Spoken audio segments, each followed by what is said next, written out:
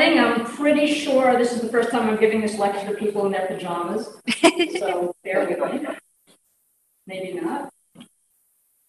I've given this lecture numerous times over the years, and every time I give it, I've had to pretty significantly update the lecture. But the important thing to know is that the basic concepts stay the same. And if you know the concepts, then you understand the changes in the management that have happened over the years. The anatomy, you have to know the anatomy to understand why we do any of the things we do. The general approach to taking care of the immediate things that we need to do. And just the diagnostic modalities, I'll go through a little bit of the history and where we are today, and I'll touch on some specific. I always like to go through a little bit of history because then you really kind of understand how we got to where we are today. And as with many of the topics that we talk about in trauma, a lot of the management that we do came initially from wartime. Because where else do you have, the number of patients that you have, and kind of people get to experiment and figure out what works and doesn't work. The first written recorded case was back in the 1500s when one of the French army surgeons actually saw a carotid artery injury that was squirting, and what else could you do but ligate it? Needless to say, that didn't turn out very well. The patient had a big stroke, but he did stop the bleeding. Not optimal way to do this. And then during the Spanish-American War and the Civil War, management changed. This was back in the late 1800s to non-operative management. It was really just expectant, and as you can imagine, there were a lot of delayed complications, a very high mortality, and in patients where they did surgical ligations for vascular injuries, the mortality was like greater than 60%. Things changed a bit when we got to World War II, just our general approach and what was available, anesthesia, concept of aseptic technique, antibiotics. And then it was, instead of expectant management, it was more of an aggressive use of neck exploration, and mortality was decreased by roughly 50% by. So again, thinking about the concepts of the management, you have to know the anatomy of the neck. And when I say, is there a design flaw? Think about what's in the neck. Look at all the structures in the neck. If you think about the brain, it's protected by the skull. The thoracic cavity is protected by the rib cage. There's a pelvic girdle. What do we have protecting the neck with all of these vital structures all crammed together? The platysma muscle. I mean, what is, that's just craziness. When you think it's just a thin muscle layer covered by some fascia, not so great. This is actually a self-inflicted injury with a big shard of glass. And I mean, look how easily it's able to just open up all the structure. It's really kind of scary when you think about neck injuries. And that's why you have to really take these very seriously, even the ones that look the most innocuous. So just sort of going through all the structures, just to kind of remind you, there's all the aerodigestive structures, the vascular structures, the neurologic structures, ducts, the glands, everything is in there. The airway, the digestive tract injuries can occur. And look what's in there, vascular, all those, the carotid, the subclavian, the vertebrals, the aortic arch, and major venous structures are there, as well as the neurologic structure, the spinal cord, all the cranial nerves, phrenic nerves. I mean, you can do a lot of damage from an injury. When you look at fascial layers, there's a series of fascial layers that enclose all the structures of the neck. There's a superficial layer that encloses the platysma muscle, and then 3 supporting deeper layers, the paratracheal, prevertebral, and investing. And when you look at how they sort of wrap around and intertwine, you understand why blood or air dissecting through, initially, you kind of don't see it, it's tamponaded, and then there's major distortion. And there's also a setup for infection, especially from esophageal injuries. Historically, if you look back at the initial descriptions of neck anatomy, it was divided into the anterior and posterior triangle neck, where the majority of major structures were in the anterior triangle, except for some important structures at the base of the posterior triangle. But what we're familiar with using was actually first described in 1979 by Roon and Christensen. It's the zones of the neck classification. And this was really originally designed just for surgical approach. It wasn't kind of the way we use it now. It was all about where do you make the incision, what structures are there. This is all based on anatomy. Zone 1 being the clavicles to the cricoid, Zone 2, the cricoid to the mandible, and Zone 3, the mandible to the skull base. And really the way to think about this, and again, once you kind of think about this when you see an injury, think about, well, what might have been injured. Zone 1 is actually a thoracic injury. Zone 2 is the mid-neck, which is kind of what we think of as the actual neck proper. And Zone 3 is actually a cranial injury. And that's the way you have to think about these when you try to approach the actual injury. What are our immediate concerns with all of these? It's the same as with any trauma patient. It's airway, obviously ventilating the patient, stopping the blood loss, and all the things that we usually do, repaying the oxygen, preventing any secondary injury. But more than almost any other injury, airway is paramount in these patients. It's very challenging. This is not, sorry guys, this is not the practice intubation for the interns. These are, every time I see these, I actually kind of get chills because these go bad really quickly and they can be very difficult. You need to be ready and have multiple sizes of endotracheal tubes, whatever rescue devices are available. And in these, a surgical airway is really a possibility. So what are the indications aside from the obvious respiratory distress and hemodynamic instability?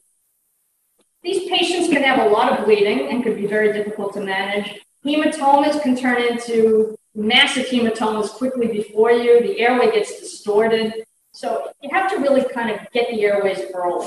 And don't wait and don't give it time because you're going to lose the airway and it's going to be very difficult. Other indications, things like neurologic changes, mental status changes. Aside from this being a neurologic injury, this could be a massive vascular injury. You want to be on top of these. And if you're thinking of transporting these patients anywhere, especially to send them for some quick x-rays, you want to think twice. And I have to say I stole this slide. It's very, very old, but it's true. I mean, if you've intubated any patient in CAT scan, it's an experience you don't want to do a second time. And with these patients, it's not going to now.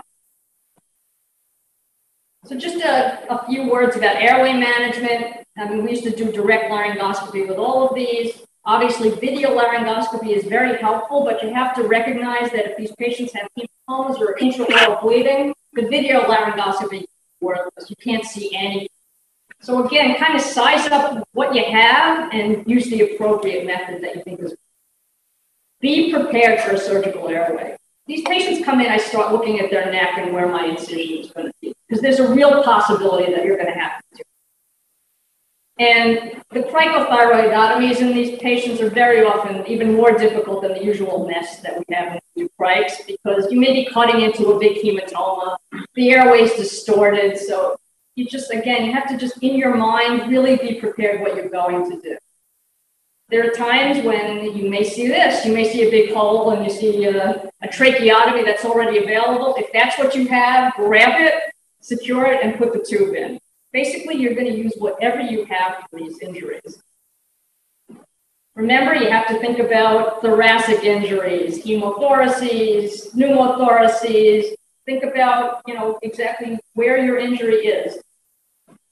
And always control hemostasis with direct pressure. Take those, any bandages off. If someone unknowingly put a cervical collar on, you want to evaluate the wound where you have a huge hematoma.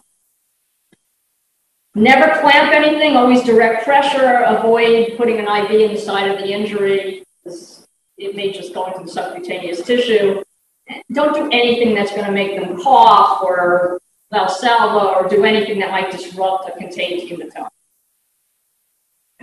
Just a few words about cervical mobilization.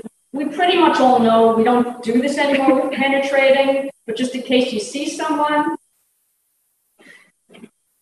there's no evidence at all. All the evidence was extrapolated from the blunt trauma evidence. And in these patients in particular, it could be dangerous to leave the collars on. Obviously, the airways are difficult enough, but especially if there's bleeding and they have a collar on, it's difficult. Wounds get missed, and it's hard to apply hemostasis to wounds if there's a collar. So there were several studies done, and basically what they found is potentially only the need for mobilizing patients that have neurologic injuries. But Peter Reed back in 2006 even showed that pretty much if they have an injury that's probably a neurologic injury, it's probably complete by the time you see it. So there's even a question whether that needs to be immobilized. But the Eastern Association for the Surgery of Trauma guidelines, which haven't changed about this since 2008, they suggest immobilizing the C-spine is unnecessary unless there is an obvious neurologic or the patient is unconscious. And again, you have to kind of use the judgment. You don't want to leave the wound and just put a collar on. So think about what you do. Now, just the general approach to management, again, which hasn't really changed over the years. Any patient that's hemodynamically unstable or has an obvious, clear injury, if there's active arterial bleeding that's squirting at you or air bubbling in the wound, these patients need to go. There's no question about it. Simple initial algorithm, you stabilize them, you look at the wound. Is the platysma violated? If the answer is yes, then you have to do more because that's suggesting that you have a deep injury. You don't know how deep. Even if it looks tiny and, you say, oh, it looks like nothing, you don't know. It can go very deep and look at all the structures that you have for you. Operative or non-operative management? That is the question. And again, when we approach this, what are you looking at? The anatomy, as we talked about, is paramount to kind of honing in on what might be injured. So which zone are you talking about this injury? Keeping in mind that these zones are all based on the external injury. Just because you see an injury in zone 2, especially if it's a gunshot wound, doesn't mean all 3 zones are not affected. So you have to think about that, and especially when you're thinking about the mechanism of injury. Think about these things all together. What does your physical exam show? What signs? What is the patient complaining about? And what does the wound look like? I mean, again, going back to our self-inflicted injuries, though someone will try to convince me, is there any way this patient's not going to the OR? We're probably not fixing that wound in the trauma bay, though I'm sure there are people that want to try it. It's not going to happen. Mechanism of injury, you have to look at whether it's a low mechanism of injury, a stab wound, a very low caliber wound like a BB gun, or any other sharp objects, glass, versus a high energy wound, a gunshot or a shotgun injury.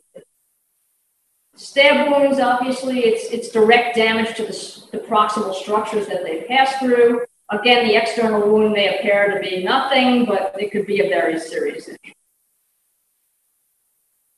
On the flip side, gunshot wounds, there's the direct impact of the gunshot wound, but there's also injury from fragments of bone, bullets.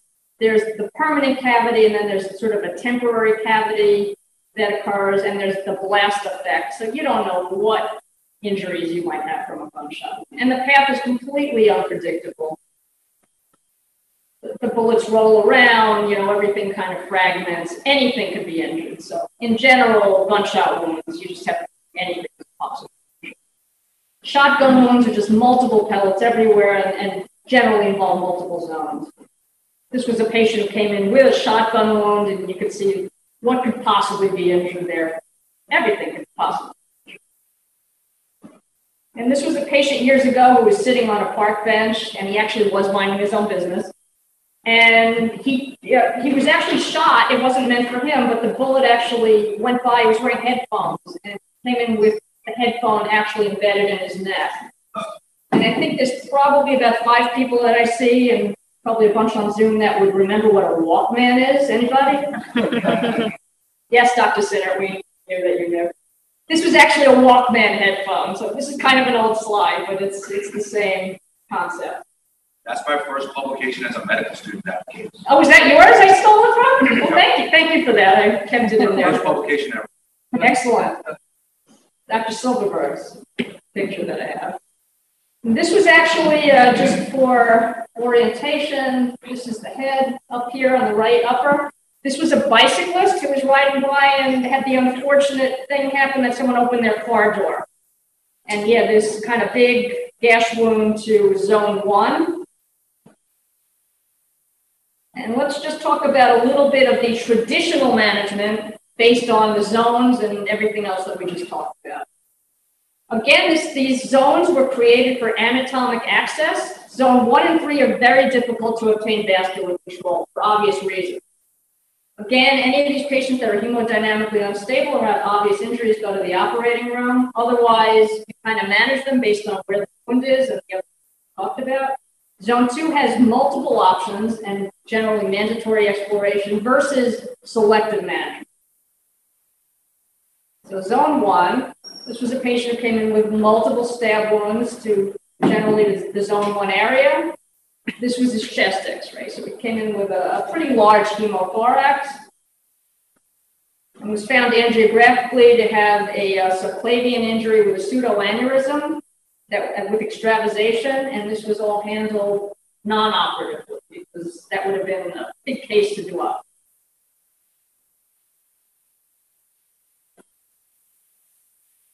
So again, think of thoracic injuries, Zone 1, tube thoracostomy if you need it. Think about what vessels might be injured, and you have to always think about the airway and the esophagus. Zone 3, again, you're up in the head. What's in the head? You're not so much worried about the esophagus or the airway, but you have major vessels and you have potential for neurologic. Remember to do a good cranial nerve evaluation. Think about what's up there. It's pretty scary. And for the surgeons, if you do this operatively, to get in there, they basically have to disarticulate the mandible and cut it and kind of swing it up. So you could see why this is not a very popular operation for the surgeons. And to quote our first chairman, Tom Scalea, the number of times you want to be there will diminish with age and approach 0 as a limit. You guys can hear him saying that, I'm sure. So the management of Zone 3, again, if the patient is stable, is non-operative. And we'll talk about CTA versus directly going to angiography. Angiography is actually therapeutic. So some of these cases, they might go to direct angiography, though we do that less and less. And operative repair only if revascularization fails. And this is a patient with a gunshot wound who sustained an internal carotid artery laceration, and this was all repaired angiographically with a stent graft. And this is a patient with a gunshot wound in an oral carotid fistula that was embolized. So no operative intervention is necessary, either of these. And just for another historic reference, this was back in 1990. Mike, you probably remember this. This was one of those famous cases from Kings County. This was actually before I was here. Patient, it was actually a police officer who stopped someone, typical Brooklyn, going the wrong way down a one-way street. I'm not sure what made him think to stop this guy, because it happens all the time, but he did. And he got out of the car, and the police officer was shot behind one of his ears and came in massively bleeding. The bullet went into just below the ear and through his mouth, and he came in with blood everywhere, and his airway, he was losing his airway. So Tom Scalea, quick thinking, actually just went and stuck his finger in his mouth and tamponaded the wound and called Sal Sclafani, who was our invasive radiologist, came in for every one of these patients. He said, "Get in here now." And while he waited for Sal, he just kept his finger in and actually escorted him up to the angiography suite with his finger in the hole through the entire procedure. And this was all handled angiographically, and the police officer actually did great. So again, direct digital pressure. Don't try to do anything else, and it worked out really well. So Zone 2 is always the controversial zone. It's not as straightforward because you have multiple options as to what to do in Zone 2. And why is this? Because proximal and distal vascular control is relatively easy. You can kind of see everything in Zone 2. You can approach it through a standard neck incision, so you can operate if you choose to operate. You can kind of see all those big vessels and the nerves. What are the advantages of one method over another? Mandatory exploration, easy to see, relatively low complication rate. You don't depend on all of your ancillary services. The workup doesn't take 10 hours. What's the disadvantage? Obviously, there's a very high negative exploration rate by doing this. Injuries can be missed. You might get into injuries in Zone 1 or Zone 3 that become things that you weren't expecting to happen. And obviously, the patient has to have an operation. So the concept of selective management evolved, whereby you can do a lot of or less invasive things to try to diagnose the problems. Remember, we have the esophagus, we have the airway, a lot of potential things that could be injured. Some vascular injuries are amenable to angiographic treatment, shorter hospital stay in general, but the disadvantage is it's really labor intensive. These workups used to go on all day when you the angiography and the esophageal workup, and if they needed a bronchoscopy. And you have to have those ancillary services available to you. If you're in a hospital that's not a level 1 trauma center, you don't have these people available. I mean, now, times are different now because our management is different. Have you ever tried to get an invasive radiologist in to do an angiography, even during the day? It's pretty much impossible. It's very difficult. So again, we kind of go back to those initial things that we were talking about. Where is the wound? Is it a high wound that might affect zone 3 or low that affects zone 1? Is it a wound that you really have to fix in the OR anyway, so you might as well take them to the OR? Is it a stab wound or a gunshot wound where you expect more injuries? What are their physical exam findings? And what services do you actually have available? This was a patient with multiple stab wounds in zone 2, but he had a fair amount of subcutaneous emphysema, so the decision was to take him to the OR. He was maintaining his airway, but this is what he had when they explored.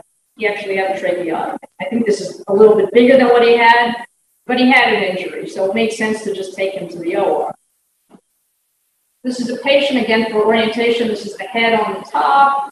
This is just a slash wound to zone 2, and it was bleeding profusely. And looking at this wound, you're not going to deal with this in the ER, you're not going to work him up. He actually had an internal jugular injury, so he also went right to the operating.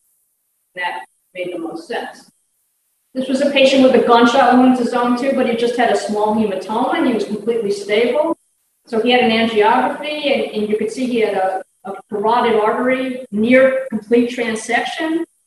They decided this was not a good idea to handle non-invasively, and he went to the operating. This was prepared surgery. So just to kind of sum up, I mean, it's a lot of decisions, but essentially it's basically pretty simple. If they're unstable or have obvious injuries, then they need to go to the OR, with some exceptions potentially angiographic. And otherwise, think about where the injuries are. Zone 3 is pretty much CTA or angiography. Zone 1, same thing, but you have to be concerned about the esophagus and the trachea. And zone 2, again, esophagus and trachea, but you have different possibilities of management. Just to spend a few minutes on the physical exam, because, we talk about all these tests, but what about examining the patient? I know we don't do that anymore, but it's kind of important. Does the patient have hard signs, soft signs, or are they asymptomatic? That's kind of your 3 categories. And the question you have to ask, and this is the question that's been addressed in the literature for years, can physical exam reliably detect vascular and visceral injuries? And if a patient has a normal physical exam, is that enough? Can you just say, okay, this guy's okay, I don't have to do anything? What is that okay? And this is kind of the typical patient. I mean, the patients that are unstable are almost easy because you know where they're going. This is a patient, he has a slash wound, he's talking to you, he's fine, but it violates the platysma. Do you have to operate on him? Does he need a giant workup? I mean, what is this okay to just watch him for a while or just send him home? That's the question. So again, think of all the things that could be injured. Think about what findings you're looking for. Vascular injuries, you're looking for hematomas, pulsatile bleeding, pulse deficits, bruits, neurodeficits. Airway injuries, think of everything that goes along with that. Sub-Q emphysema, hemoptysis, voice changes, pharyngoesophageal dysphagia, hematemesis, and bloody saliva. All the things that go along with neurologic and cranial nerve injuries. And what's the evidence for the reliability of physical exam? Well, it's not great if you look at the literature, but the literature in general is not great. It's a lot of retrospective, small studies over the years, kind of typical trauma studies, and it's been a source of debate forever. Think about hard signs in general, and part of the problem is if you read these studies, no one even agrees on the hard signs, with the exception of a few hard signs, like active arterial bleeding air bubbling in the wound and hemodynamic instability. Otherwise, every paper has different definitions of hard signs. And then they secondarily have different definitions of soft signs. So it's crazy when you start reading some of these papers. There have been studies going back to 1975. Some say physical exam is great. Some say physical exam is terrible. Don't use it for anything. Others say vascular injuries are good to diagnose on physical exam. And through the literature, that's been pretty much the one thing that we agree on is that the studies are most accurate for detecting arterial injuries. And that's pretty much been agreed upon and has borne itself. Limitations of all of these studies, they're mostly retrospective. Some of them are tiny, 10, 15 patients. Vascular injuries are defined by the need for surgical repair. So no one addresses minimal injuries that may require anticoagulation or years later may actually have problems. Pseudoaneurysms or fistulas, they kind of don't get addressed in most of these studies. And just a few words about airway injuries. Most of them are anterior, so most of those are symptomatic. These encompass about 10% of all injuries. Remember, these are zone 1 and zone 2. And remember, airway management is the most important thing.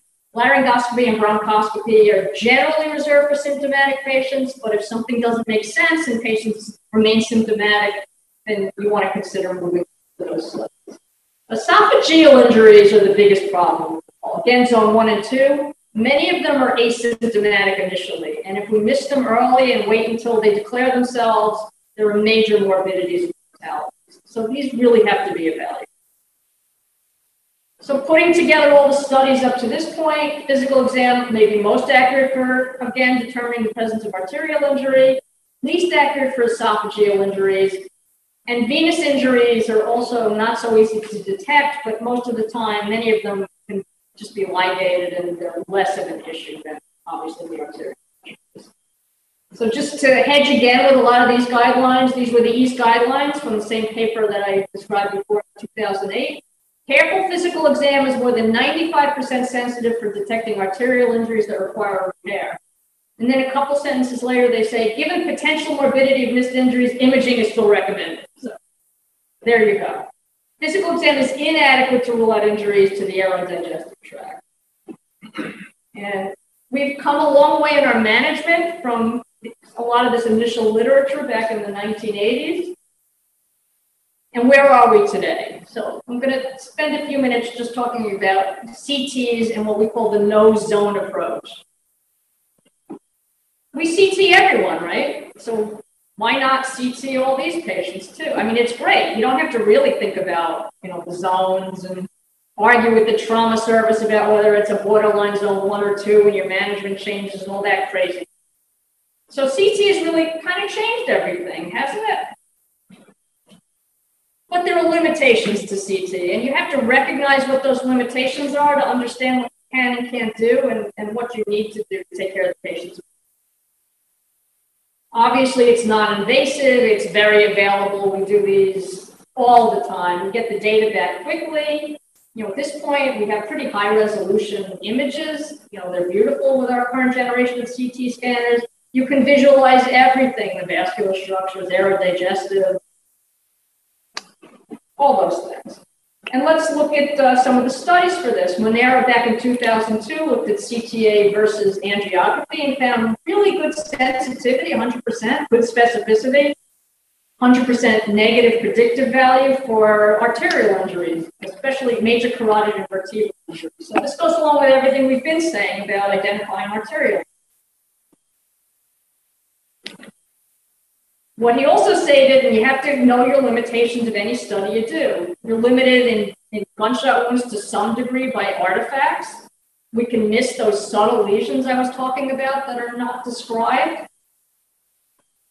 And some of these you may think are actually managed better by angiography because that can be therapeutic. This is just diagnostic. So you have to keep that in mind if the patients are very sick. Morales-Uribe did a systematic review in 2016 and looked at the operating characteristics of CTA and said they are, in fact, adequate to rule out vascular injuries. So we're pretty comfortable saying, if it's a negative study for vascular injury, the patient doesn't have, or at least an arterial injury, the patient doesn't have major arterial. Gracias went one step further and actually looked at the use of CTA as a primary screening tool based on trajectory. And this kind of makes sense. This is very helpful. You can eliminate a lot of these studies if you could see the trajectory is just remote from everything. Doesn't go near anything, then you're probably fine not doing anything. Maybe observing them, maybe even sending them home, depending on. We are finally finishing the manuscript. Yes, Dr. Singer, finally. Looking at CTA specifically for aerodigestive injuries. We did a systematic review. And when we went through it, we came down to 7 studies, and they had moderate to high bias. It was a total of 877 patients. And the operating characteristics look pretty good, right? Sensitivity of 92% for detecting these injuries, specificity of 88%, and a negative likelihood ratio of 0.14. But really, clinically, when you look at it, there are some problems with this. It was actually pretty good for airway injuries. There were no missed airway injuries. Most of them were symptomatic, but the CTA picked up all the airway injuries. The few that were asymptomatic, it picked those up. There were 7 missed digestive tract injuries. And let's look at the numbers. Of 877 patients, there were only 26 total esophageal injuries in the entire study. So that's what we're basing everything on, 26 injuries. Esophageal injuries are pretty rare in these patients. And in those 26 injuries, 5 of them were missed by CTA. So that's a 19% miss rate. That's really scary when you look at esophageal injuries that we know if they're missed, they have a very high morbidity. So not so good for esophageal injuries. And just going through the studies in general, the data is very heterogeneous. They all have different inclusion criteria, their workups are different. Just as I was saying through the literature, hard and soft signs are defined differently in all of these studies. Some of the CT scanners are from early studies, so the generations are very different. Some included asymptomatic patients, some didn't. They mixed up gunshot wounds and stab wounds, and those are very different injuries. Some of them looked at all the zones, some of them just looked at zone 2. So the data is kind of all over the place, so it's hard to make definitive statements about a lot of this data. So to conclude looking at our data, same thing, CTA is good for detecting airway and arterial injuries. It is not sufficient to exclude digestive tract. So in a patient that has kind of an innocuous stab wound, but you think it may be in proximity to the airway and the esophagus, and the patient looks fine and someone wants to send him home, not a good idea. Be aware of those missed esophageal injuries. CTA can exclude injury if it is clearly remote by trajectory. And what the studies have shown, several of the studies, is that there are certain signs you can use that may actually aid us in kind of risk stratifying these patients and showing which patients might be high risk because they have emphysema in the deep neck spaces, and those patients require further. So it is good for kind of risk stratifying patients as well. Just looking at the algorithm from the Western Trauma Association, for managing neck injuries, and I put this up. It's the slide they always say don't put in because it's a mess and it's confusing. Well, that's what we got. I mean, this really kind of sums up the algorithm. But if you break it down kind of simply, it's patients that are hemodynamically unstable or have hard signs, go to the OR. So that's pretty obvious. And the rest of it is just what we're talking about. You kind of break it down into where you think the injury is, what you think might have been injured. Zone 3, you don't worry about the esophagus. So basically, they're suggesting CTAs for all these patients, for the most part, as screening. So they get CTAs. Zone 3, if it's negative, you're pretty secure you don't have a vascular injury because that's what we worry about in Zone 3. Zone 1 and 2, we worry about the esophagus and the airway. So if you look at a negative CTA, you still have to do something for those. Patients that have significant symptoms, the only disclaimer is Zone 2. They can go directly to the OR or directly to the limitations of CTA, again, know the limitations of your test. The streak artifact, if it's a low zone 1 or high zone 3 injury, they may be difficult to read and they may be easily missed. Small intimal flaps again, pseudoaneurysm fistulas may be missed. It has to do with the protocol and the way they infuse the dye. The image quality is affected by the technique. And who's reading the CT? Is it the PGY2 radiology resident at 2 in the morning, or is it, the neuroradiologist who reads these all the time at 2 o'clock in the afternoon? And remember, these are diagnostic, they are not therapeutic, so you use the tests are all complementary to each other. And just kind of talking about trajectory, this was just a case we had years ago, an 18-year-old who was just sitting on a bench and felt what he described as a mosquito bite in his neck, and then he just saw blood kind of pouring down his shirt. He came in, his vitals were fine, he was talking, he just said, "This hurts and it's bleeding. Can you help me?" And he had a CT done, and it just showed, if you see the little pellet, he actually had a BB wound. It was pretty lateral. And you could see it was just lodged in his sternocleidomastoid muscle, kind of a low impact wound near nothing, and the patient got sent home. So he avoided a huge workup because he had a very clear trajectory. Just a few words about other evaluation. Angiogram, again, is both diagnostic and therapeutic. We rarely do it in patients diagnostically if they're stable anymore, but it's an option.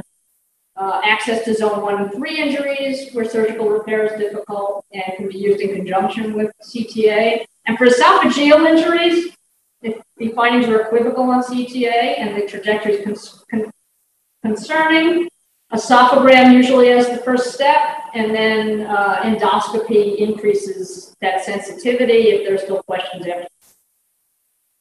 Laryngotracheal injuries, again, are usually symptomatic.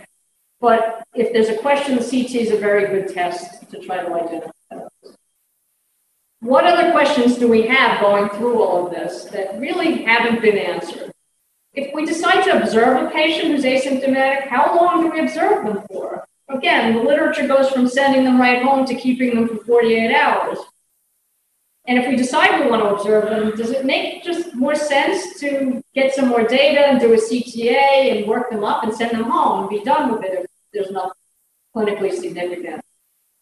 Also, if you don't have the latest generation CT scanner, is that as good as some of the older scanners? You don't know the answer to some of these questions. So just to kind of summarize everything I've said, the concepts stay the same, even though the management has evolved. So if you know the anatomy and you know the concepts of where the injuries are, the management really, it's second nature and it all makes sense.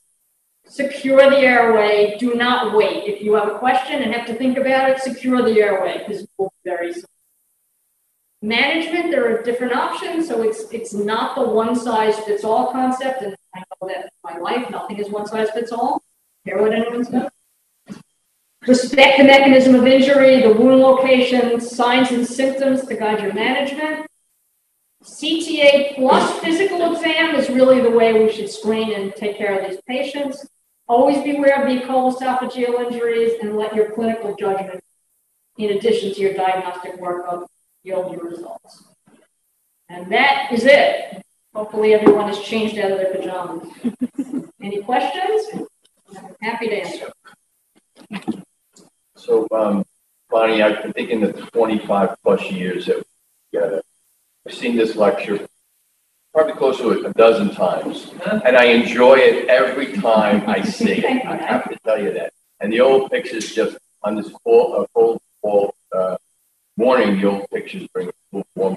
Absolutely. What I do want to stress is someone as well versed as Dr. Barron, who is, this is a very uncomfortable topic. It really tests the native metal of you when you're in there. But for even someone like her, the stress is load the boat. Then he says, get trauma involved, or this is not the kind of stuff that you do. You want to be cavalier. You have to get the surgeons involved early. And I just want to stress that. But thank you. That was great. Thank you, Mike. And absolutely. I mean, these patients go from looking like a rose to, oh my God, how am I going to intubate this guy? The hematoma that you think is a non-expanding hematoma becomes expanding very quickly. So if you think about it, stabilize them, and as Dr. Lucchese said, get everyone involved that you need. All right. One thing I did learn over the many years of seeing these patients is don't play around in the wound. I see all these surgeons come down, they want to poke around. I remember a case I had with Bob Schultz. It wasn't that big an injury, put a probe in there, and he's like, Bob, just take him to the OR, don't mess around. He's like, no, it's fine. And he started moving stuff around, and he touched the esophagus or the trachea, the guy coughed, and a big jet of blood just squirted out, and then bubbles came out, and he started exsanguinating in front of us. Just don't mess around in the wound, get your CTA if you have to, but don't play in the wound. You're just bound for trouble if you mess around. The longer you do this and the more of these you see, I get scared every time they come in. These are the only cases that still make me nervous, really. They're scary. And the airways are nightmares. So you get very humbled very quickly when you have to do this. So it seems like the esophageal injuries tend to be like kind of the biggest thing we have to keep in the back of our mind. Do you mind just refreshing, like, what should pique our clinical suspicion that, okay, we need to start worrying about that a little bit, like in terms of like their physical exam? And that's kind of the take-home point, is that they may have a normal physical exam. Really, any injury in zone 1 or zone 2, all bets are off. They could have esophageal injuries. Okay, if you do study them and the trajectory is anywhere near any of those aerodigestive injuries, they need to be addressed. It's only if you are sure, and you can't tell that from physical exam. You're sure it's not anywhere near the esophagus. But again, the physical exams, once the platysma is violated, you have no idea how deep that wound goes. And you see how superficial these structures are. Yeah. So even if the wound doesn't go that deep, you don't have a lot of space there. And that's the problem. These patients look like they have nothing wrong with them. So pretty much if it's a zone 3 injury and it's not a gunshot wound and it's really far from the esophagus, you're probably okay. Any other questions? Okay. Thanks. Thanks, Dr. Brand.